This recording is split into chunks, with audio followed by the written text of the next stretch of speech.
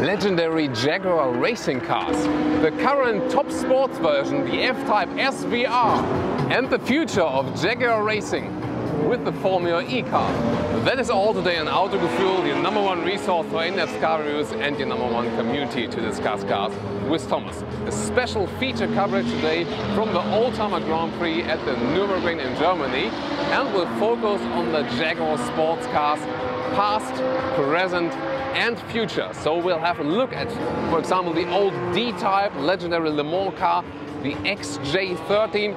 Then we'll have a full review of the current F-Type SVR, the new top sports version, and also looking to the future with the new Formula E car, the electric Formula 1, as you take it.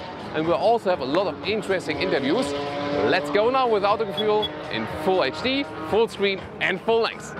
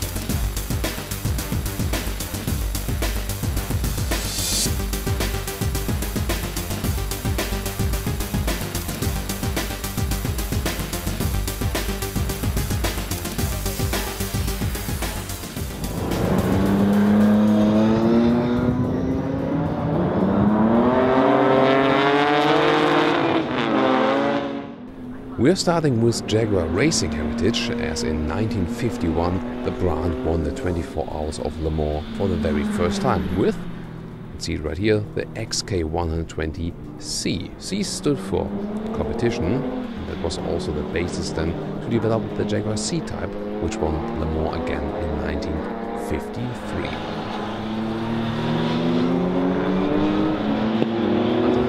However, still to come was the Jaguar D-Type, the successor then of the C-Type.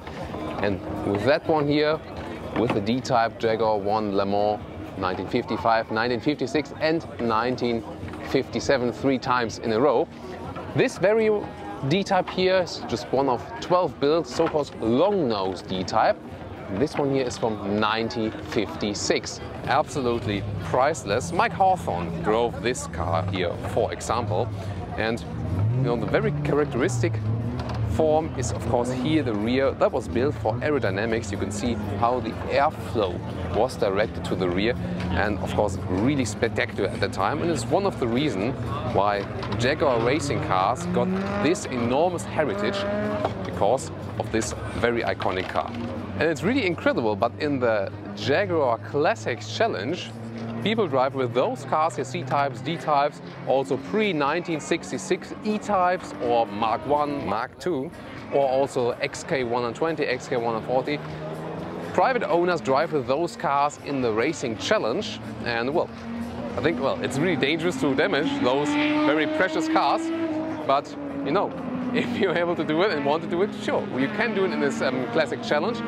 Costs about £700 entry for each race, and they have, for example, already raced in Donington Park or also in Le Mans. And today they also race at the Nürburgring.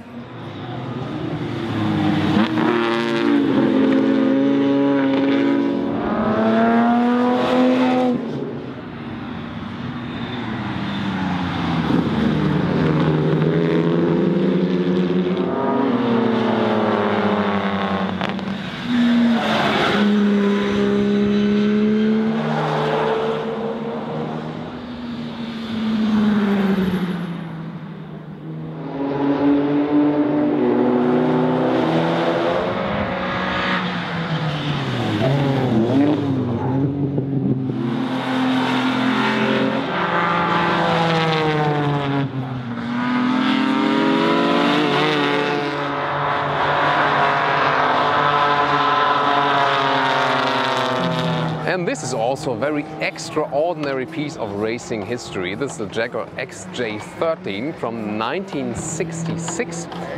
So we're having kind of the 50 years party here for this car. And this was already designed for Le Mans, so as a successor to the D-Type then.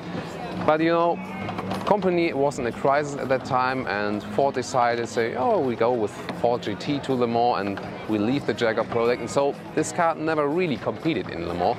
Still, it had a lot of power, 5-liter V12 with 500 horsepower, and it went about 260 kilometers an hour. So very impressive piece, and this is really unique. This car is only existing this one very time we see here today.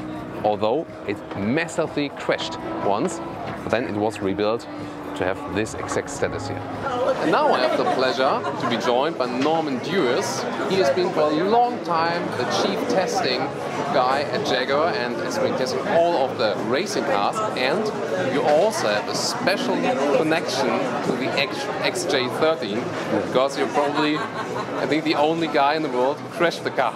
Oh, yes, sure. Yeah. So what happened there? We were doing a film which they wanted to produce showing the 13 because that was the first car to have the V12 engine, and now we were going to launch the Series 3E with the V12. So they said, what we need, Norman, for the film, can you go around the circuit, the big circuit, as quick as possible? We're going to have a camera on the top of the banking, filming. I said, okay. They wanted 4 laps, so I'd done 3 laps. On my 4th lap, I came off the one banking down what we call the railway straight. I'll get up to about 175, 78. Then change gear, lift off to go on the bottom banking. Usually about 145 when I go on the banking. So I shot on the banking, halfway round, the car lurched, I hit the safety fence and careered down the banking into the infield. The car then nose and tail and then side rolled, I don't know how many times. Because what happened, as soon as I knew I'd lost it, the car was at this angle. It was because a tire got loose? Right? No, the magnesium alloy wheel collapsed. Thank you very much. Collapsed, and immediately burst the tyre. That was it. So always when you're in that situation, there's nothing you can do about it. You switch off, and we didn't have seat belts, so I then get down in the cockpit and let it do its roll. When it stopped, I looked out of the cockpit and I could see the sky, so I knew I was up the right way. Climbed out the car and that was it, you know. But I say, I walked then from where it had crashed in the infield, walked back onto the circuit. 2 cars were coming down. That was one with the film crew, then the one Jaguar with my mechanics. They slowly came down, very slowly, got out the cars and they said, Norman, where's the car? I said, in the bloody field. There it was in the field. They said, wow, what's happened? I said, where have you been? I said, I could have been killed underneath it. They said, well, we heard the engine stop, but we thought you'd run out of petrol. I said, that's stupid. But that was the way the crash was, that was it. The maximum speed I had out of it was 206 miles per hour. Yeah. But as I say, a one-off car, never raced, but it's got a lot of history. This is how a very old Jaguar car could look like when you haven't restored its original status yet. This is here an XK120, also very legendary car.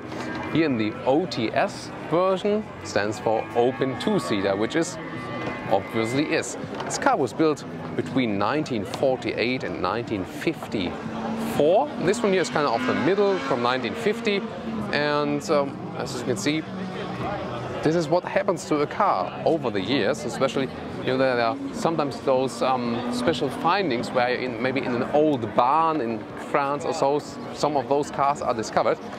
But then there's of course also a special service, and Jaguar has also improved, for example, the service for the old parts, that you can also get parts for your vintage cars now. And then you can also bring that back to life again, of course, again with a lot of investment. Ta-da, magic! And that's how a really restored car looks like. It's also the XK120, just as a fixed head coupe version, so not the open two-seater.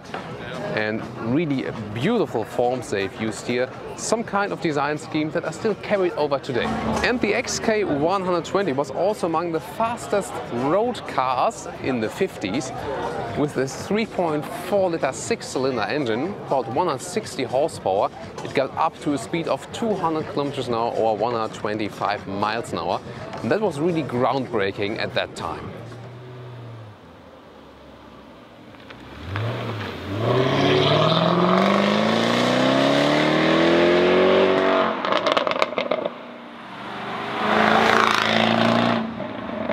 And let's now take a look at the current Jaguar Sports Pinnacle with 575 horsepower, and also the fastest serial Jaguar. First time since the XJ220. This is a Jaguar reaching over 300 kilometers an hour or over 200 miles an hour. We're going to take a look here at the Jaguar F-Type SVR in exterior, interior, also some special things there, and of course the driving performance and the sound. Let's go first with the front.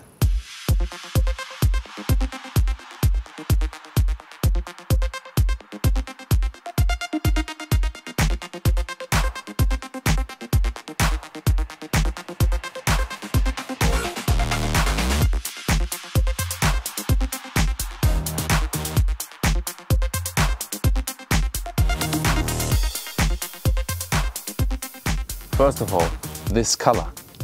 Seriously, it's really suitable for me, don't you think so? This is a color that we here in Autogefühl could also call Thomas Blue. In this case, Jaguar named it Ultra Blue, and I think so beautiful, especially in combination to this very car. That one is definitely already my favorite as for the exterior color. You pay double the price than the base model for the SVR, so about $125,000 in US or 140,000 euros in Germany for the coupe. There's also the convertible available, it's even more expensive. But what do you get as a difference? First of all, the car sits a little bit lower, bigger air intakes right here, a little bit similar to the F-Type R, red Jaguar Growler here in the front with a background. Also here this special structure in the front grille, so really massive appearance already in the front. Have you remembered those air outtakes with the vintage cars? So this tradition has been kept on with the very powerful Jaguar sports cars, those special air outtakes with supercharged engines at the pinnacle sports cars from Jaguar, also an aggressive design part. 4.47 meters or 14'6" is the total length of this sports vehicle. Still a really compact car, and it also brings up, of course, something for the handling. Special with the SVR is that we got the black Jaguar logo right here with another air styling element. 20-inch rims, really huge in the two-color scheme. Yellow brake calipers from those carbon ceramic brakes that come with the SVR. They're really massive and give you a lot of performance. They also keep the rims rather tidy. They don't create this same amount of brake dust. However, if you don't use this car on a racetrack or don't hammer the brakes from time to time, they might start squeaking. And how to release that one? Well, hammer the brakes. Then you release this squeaking layer from time to time. What else is special? In general, the F-Type is my favorite car as for the exterior design, with those strong shoulders and the coupe style ending, even though I would always go for convertible to drive the car. If I just look at the exterior, the coupe is more beautiful to me. And then really the big difference is the rear wing. I will also soon show you when we move towards the interior that you can adjust that one, so it's not a totally static rear wing. And you can see it here now already in the side profile. Sometimes huge fixed rings look really weird, and I have to admit I also prefer when it's not there, but here I think they have rather seamlessly integrated this fixed wing so it still looks beautiful from the side profile. SVR logo for special vehicle operations on the rear part, and then a massive lower diffuser with those 4 exhaust pipes, and they are really not fake, they are in this very size. Wow, what a massive appearance. This is really the biggest difference with the SVR version.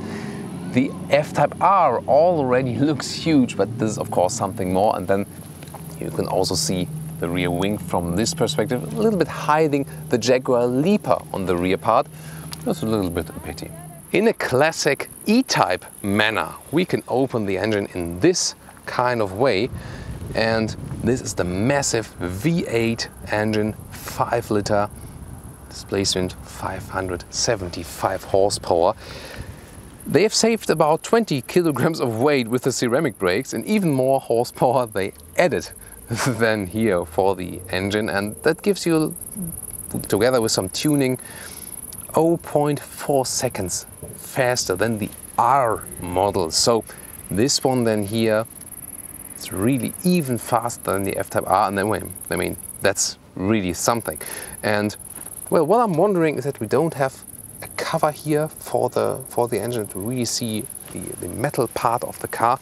And talking about the figures, 3.7 seconds is the acceleration, 0 to 100 or 0 to 60 miles an hour. It would be 4.1 with the F-Type R. So if you even want to step up the game further, then this is here your choice. And total vehicle weight, by the way, is about 1,700 kilograms. But you get an equal distribution from front to rear as for the weight. And all-wheel drive from this engine will be about 1/3 to the front, 2/3 to the rear. And you might wonder, I mean, why does it say airbag there? That's exactly for the front hood, and it has to do with passenger safety. That, I mean, not in the way that it's lifted right up, but it's just lifted a slight way up to protect some pedestrians falling to the hood. And you know, that dampens the impact a little bit. So also with a big sports car, big horsepower, you can think about pedestrian safety.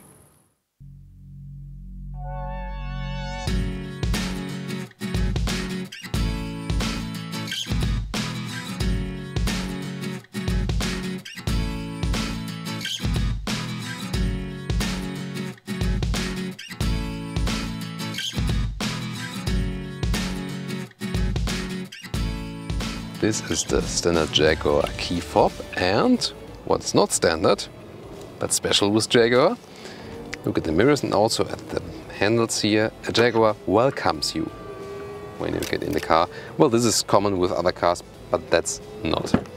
And then you can open it, and in general the F-Type of course has a very sporty interior. Here, especially with the SVR, we got first of all contour stitches, which are here matching the ultimate blue exterior color also on the inside. That's really beautiful and would definitely be my favorite color pick.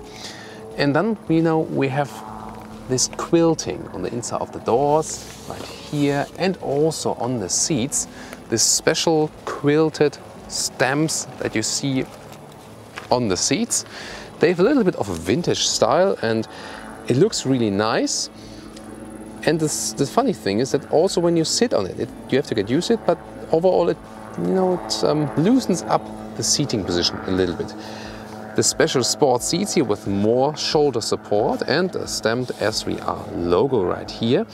Unfortunately, you can only get them with animal skin. That would be an argument for me to go for a basis F-Type, because in a basis F-Type you can also get the microfiber seats on the inside.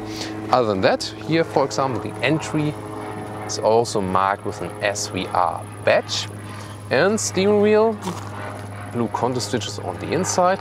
And we will also soon show you another detail look, all of the dashboard, also top of the instrument. That one is covered with microfiber here with the F-Type SVR. This is really my favorite part, so it would be great if they could also use it on the seats. And by the way, for a comfortable entry, you can also hold the open button on the key and then the windows go down. Because, you know, when you, for example, when you are in a very narrow parking lot, then you can open the door like this and also, you know, bend over the window like this here. And so it doesn't have to be that wide and you can still get in the car easier then. So that's an advantage. In general, the car sits very low, of course, lower than the normal version from suspension. But as I mentioned earlier, the seats are relatively comfortable for a small sports car. They have a lot of space also for big passengers. Headspace wise, well, it works that we have, especially with a panoramic roof. Like this, I'm 1.86 m or 6'1". It's still okay. Also very soft cover of the ceiling, beautifully done, and a lot of emotional details here. Steering wheel can be electronically adjusted up and down, and also if you want to have it a little bit more inside. Seat adjustment is on the inside of the doors, lumbar support here for example, and especially funny, the side bolsters, and when you release them you hear the air pressure, you know, like this, always funny. Cockpit overview defined by the split between driver and co-driver.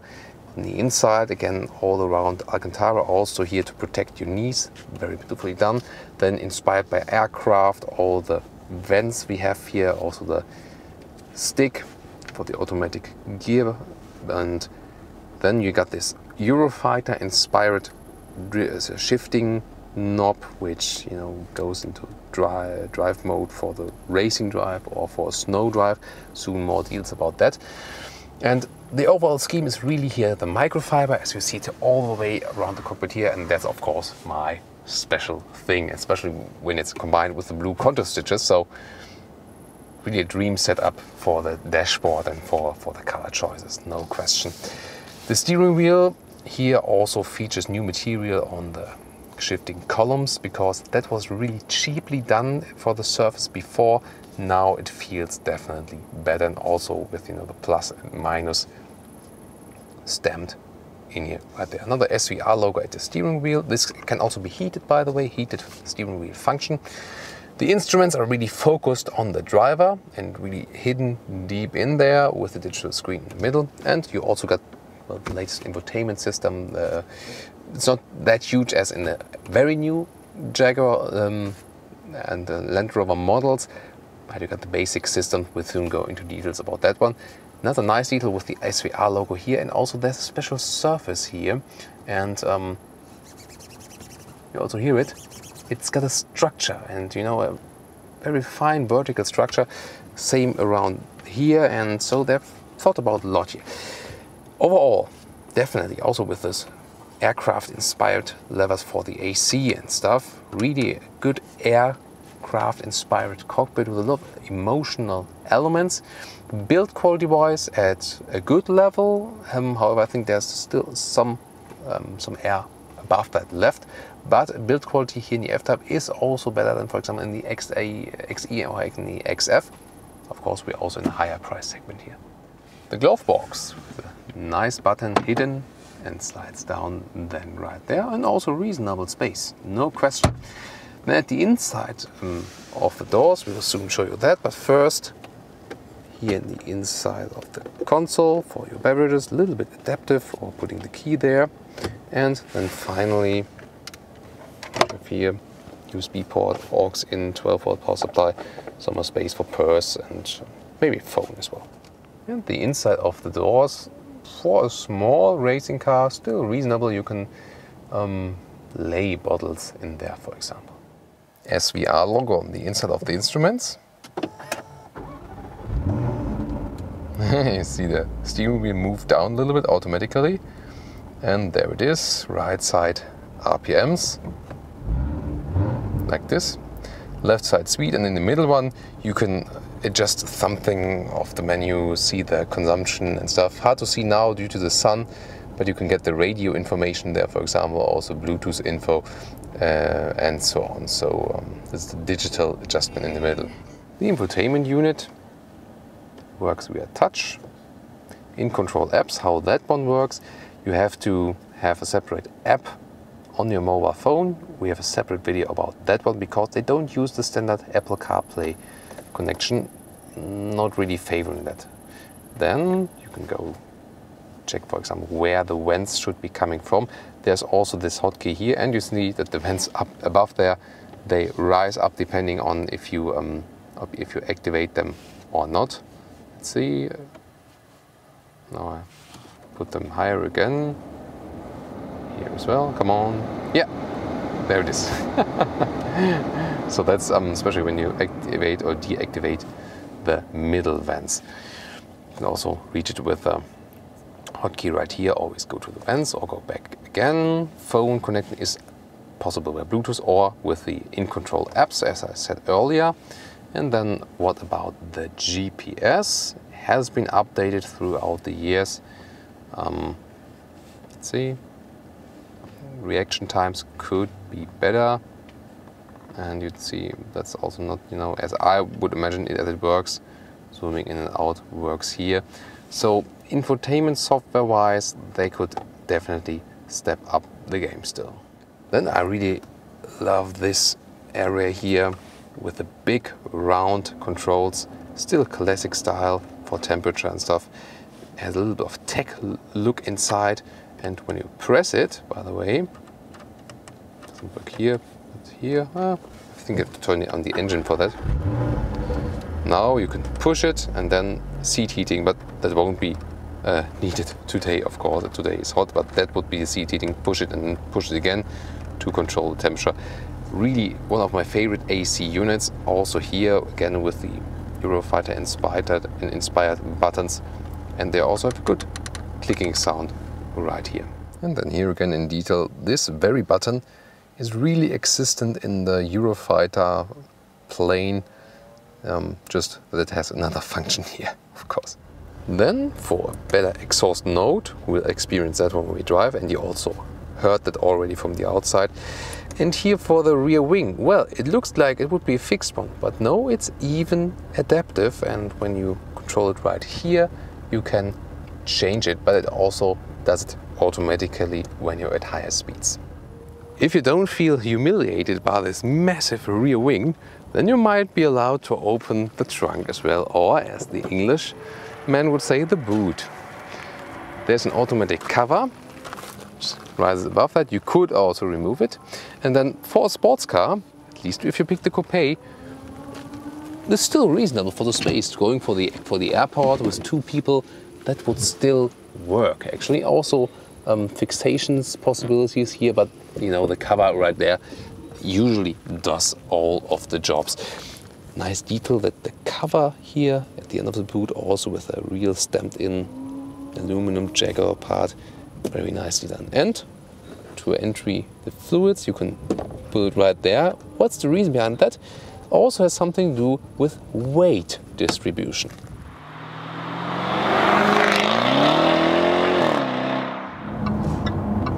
And now let's take a stroll around here with the F-Type SVR. And we'll give you different perspectives in riding about this car. Talk about the differences to the normal F-Type. Of course, we'll show you some performance also for your ears as well. So what do you do with such a top sports version of a car?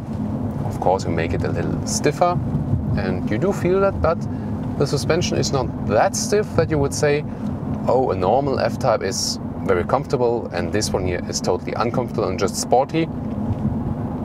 It still works. I think it's still a good compromise.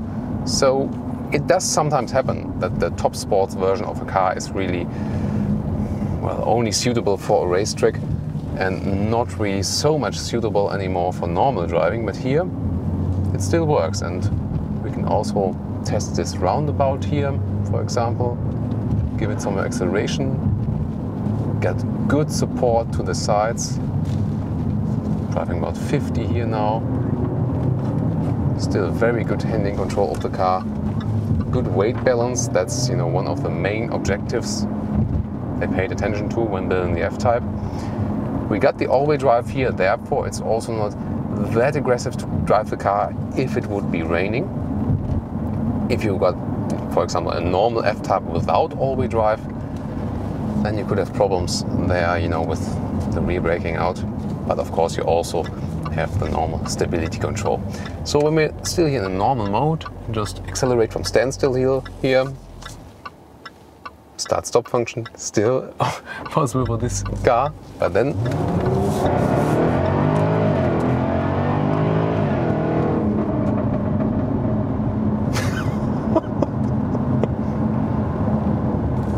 the cameraman is still alive? Still alive? Still alive. Okay. Sorry. You can rewind that passage, especially like the transition from start-stop function being activated and then the acceleration. Just rewind that. I mean, you guys did rewind the scene recently where I hit my head when getting in the car in the Cadillac ADS. So you can also rewind that scene. It will be surely awesome. Wow, what a sound! I mean, I'm meanwhile, you know, more towards, come on, let's make all cars silent and, you know, electric engines and stuff. And for normal petrol or diesel engines, we really have to think about, is it really necessary for a sound at all? But then I think there are some minor exceptions. You know, if there's a true racing car and one with a very great sound, I think if there's really that one exception, it might be that one. Wow, what a sound. And of course, I talked about the acceleration. Even better here, 3.7 seconds, 0 to 100 kilometers or 0 to 60 miles an hour. 0.4 seconds better. You know, it's going down here. Let's put the car to the ground.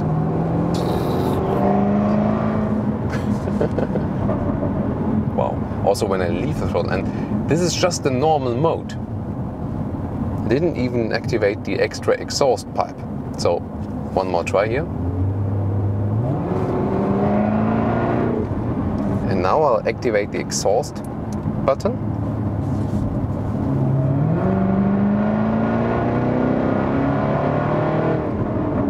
Blop, blop, blop, blop, blop. Wow. And you've all maybe also seen when I'm in a sharper corner, as soon as I move the steering wheel a little bit more, I got a direct reaction, so you really have to pay attention to that. When I deactivate the exhaust valve again, it also gets activated when I'm in the dynamic mode. Yeah, I have to see about shadows here. Now it's the dynamic mode, less stability control, gears turning up higher and shifting down earlier. Here now there's a really great corner. Wow, what a handling. Steering wheel a little bit loose when I'm putting some pressure on the road. Nice. And this is such an emotional car in all of its aspects, and you always feel that while driving. It's really nice. And well, due to the all-wheel drive you have there, it's not so uncontrolled as you would have just a rear-wheel drive car with, you know, almost 600 horsepower.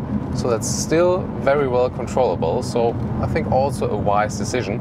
However, the all-wheel drive distribution is basically 1/3, 2/3. So that's the standard side. But you always have a rear wheel bias, and I think that's very important. When you're driving in the city, you can also go back to the normal mode, make the exhaust a little bit less noisy. And there's also the snow or rain, ice mode. Then the throttle input is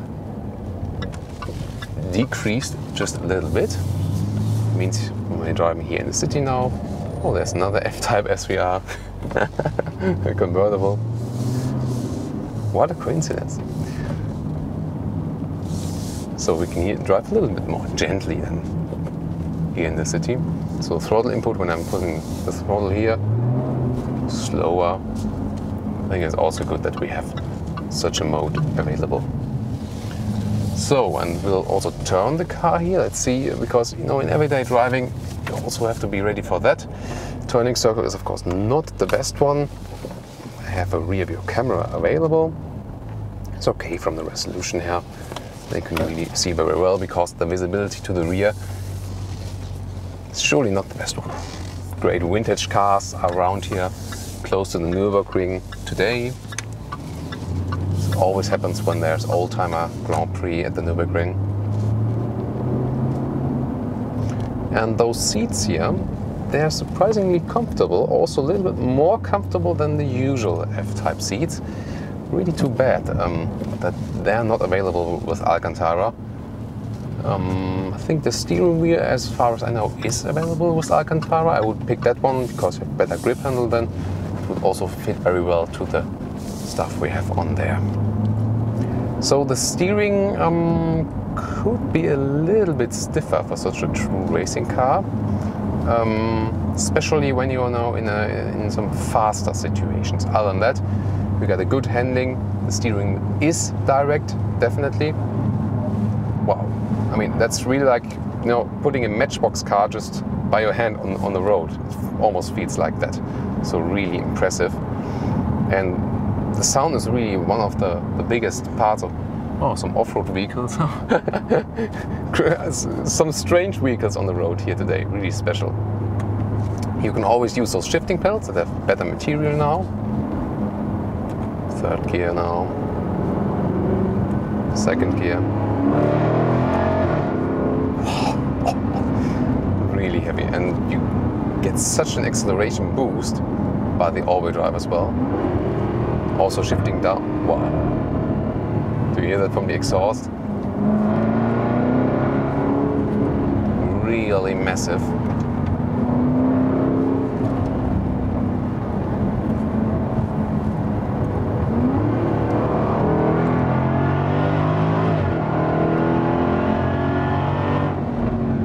Wow. What do you think, guys? So, I mean, sound-wise, also when you're sitting inside the car, I think this car has the best sound overall. So I don't think there's anything better. I think you could just argue that if something is better there, then you could directly say, okay, maybe then no sound at all. But I think hardly to tune that better here. And I think the weight distribution really works well. Yeah, maybe the steering wheel, you know, when I'm in the cornering situations here, it's sometimes a little bit too heavy, the reaction sometimes. So overall, I think they could work on the natural feeling of the steering wheel.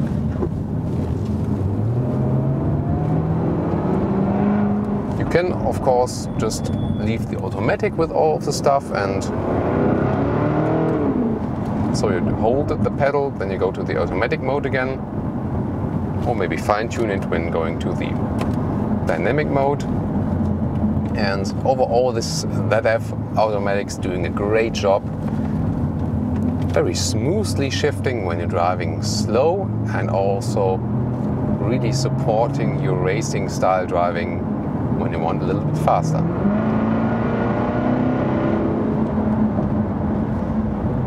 I think that's something here where also in combination with the great landscape here in the Eifel region, it's better just to enjoy, not to talk that much.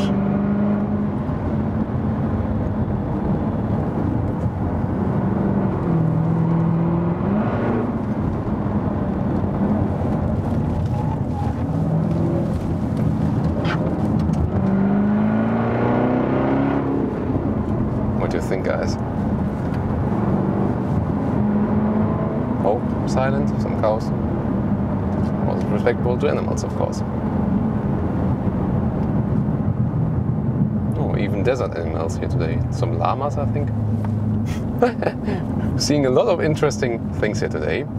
And so if we compare it to the normal F-Type, yeah, I mean, already a normal Jaguar F-Type has a great sound, no question, and it has a lot of performance. But here, of course, you get a really, really stiff feedback from suspension. It still feels agile as, you know, an F-Type with a smaller engine, maybe with less horsepower. So it's not the very biggest difference, but you know, you feel the nuances that we're going more on the racing style. But I think they have done a really good job to keep a normal, comfortable character. I think that's really good. I think it's also very important because also customers of the SVR won't primarily use it here for racetrack driving. They will use it in their everyday fun driving, like on, you know, on scenic roads like this. And I think they have found a very good setup for that. Other than that, I mean, for the sound installation, it's not the main focus. That's of course also better with the coupe than with the convertible. However, I would still prefer the convertible because it gives you the open top driving feeling, and that's really important. And I mean, can't argue about the sound installation here. Maybe it's different when we're going in higher Autobahn speeds, but it's also not. I mean, before you complain about lacking sound insulation, I think it's really more that you hear your own sound with this car, just from the engine and the exhaust.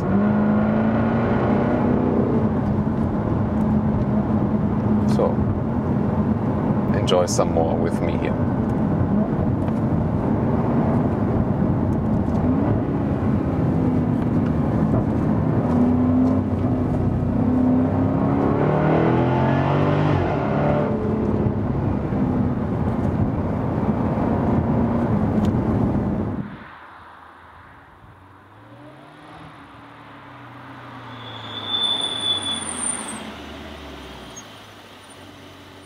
Now the conclusion, Jaguar F-Type SVR, the new top sports version and probably the most powerful serial Jaguar ever.